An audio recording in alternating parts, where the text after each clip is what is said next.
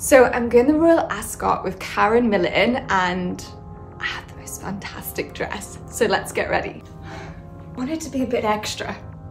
So I've added a hoop underskirt, such a good trick.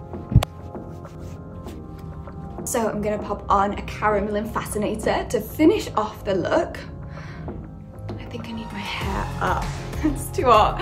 Let's go to the Royal Ascot. This dress comes in different styles. There's tall, there's petite, there's sleeveless, there's blouses. So head to the website to check out some different options. So we arrived at Royal Ascot. We had a gorgeous 4-course meal with lots of champagne and rosé all day. Rosé all day keeps the doctor away, I've heard.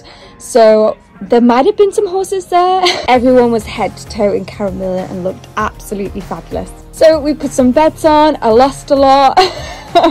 Betting is not my forte. I mean, look at the hat. I'm here for the rosé and some horses, I think.